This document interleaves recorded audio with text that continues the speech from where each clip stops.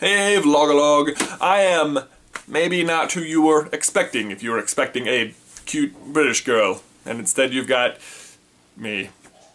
I'm sorry. I am one half of the Super Carlin brothers. My name is Jonathan Carlin. I am excited to be here on Vlogalogue. I think there's a lot of very good discussion happening on this channel, and I guess this week Kevin has asked us to discuss whether or not we want kids. So that's a nice deep topic to walk into the conversation on, but here we go. I personally have always wanted kids. Even since I was a kid, I've always thought, yes, obviously I want kids. I want to have a family. I want to, raise a child. I don't know. I guess that's always just been what I wanted. So like yesterday though, when I was watching Alex's video, I was caught off guard because he was saying he was unsure if he wanted to have kids and unsure if he even wanted to get married.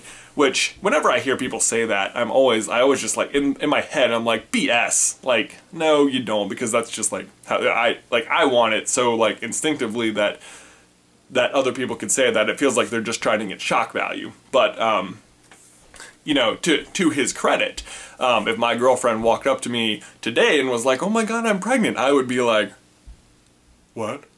Like, it would freak me out, because it was unplanned, and it's a very, very, very big deal. And, when you're 20 or, 26, it's difficult to fathom how it's going to change your life, because it will change it forever. But that being said, so I guess the question is, when do you start, when are you ever ready, I actually had a friend who, around the age of 20, kind of went through this, and he got his girlfriend pregnant, and, they weren't, like, married, it wasn't even, like, a serious relationship, it is just something that happened. And the entire length of the pregnancy was surrounded, it was treated like gossip, like this crazy, horrible news story, and everyone was, throwing a lot of very ignorant and somewhat selfish thoughts around just, what a mistake he made, this kid, this is gonna ruin his life, like, this is it for him, this is his fault, this is her fault, what, and everyone's trying to make sense of it because no one's had to deal with it before. And it was, the entire length of the pregnancy was like that, and I don't know if that's how he felt, like, oh my god, I've ruined my own life, like, how could I have done this? But what was really interesting and almost like magic was how the moment that his son came into existence, you could not say any of that anymore. Like, you could no longer, like, because that child is so innocent, like, you can't say, this kid was a mistake, this was his fault, this, like, you couldn't say any negative thing like that anymore, because it was no longer true. Like, the immediate connection between, like, parent and offspring was, like, so strong and so obvious that all of it just melted away.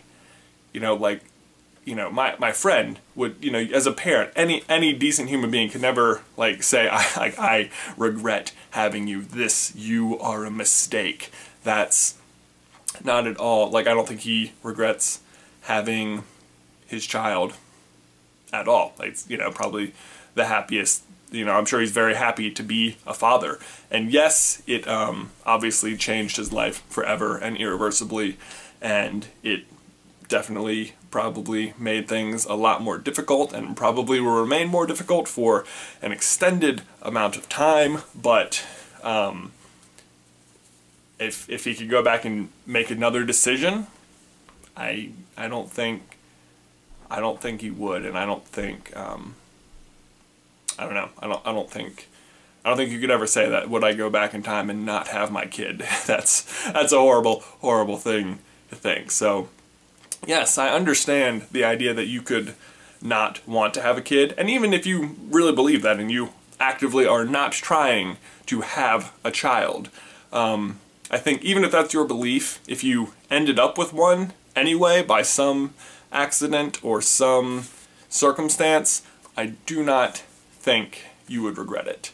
So I guess that's where I stand on that. I don't know what my point was there. That's just sort of where we landed. I like this one take, Vlogalogue. Well done, well done. That being said, I'm not condoning like anyone just go out and be crazy and, you know, get pregnant at like 16 or something because you'll love your child, even though you will. You know, you should definitely find someone you want to raise a child with, and then marry them, and then talk about it, and then adopt a puppy, and then talk about it again, and then sleep on it, and then have a kid. You know, when you're very, very, very ready, because it is an enormous responsibility, and I think planning that stuff out makes probably a happier childhood for the kid and for you and just everyone involved. I don't know, I'd love to hear your guys' thoughts on that if you have a, if you've experienced that situation in any capacity.